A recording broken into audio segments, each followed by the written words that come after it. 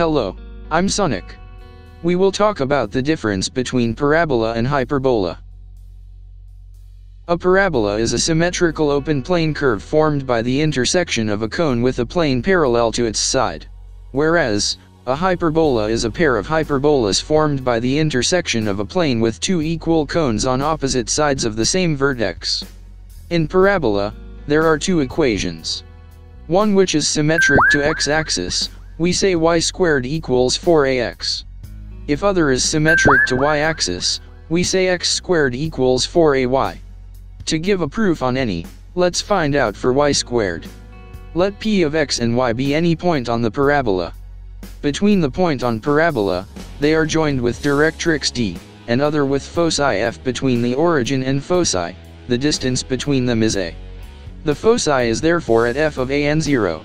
Since the directrix and the foci is equidistant that surrounds the origin, we get a for the distance between directrix and the origin. We can therefore mark d as minus a and y. Since these two lines dp and pf are equidistant, we can now apply the distance formula. That means, d of dp, equal to d of pf. Once you have solved this, we get y squared, equal to 4ax. And the other similar to x squared equal to 4ay that you try it yourself.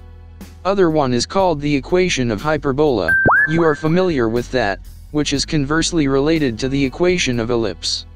That is x squared by a squared, minus y squared by b squared, equal to 1. If you have obtained a rectangular hyperbola, the two of the equal asymptotes meet between two parabolas. Then you'll find a rectangle, or whatever a square, is a rectangular hyperbola. So we have found out the difference between equation of parabola and hyperbola. Like, comment, and subscribe now.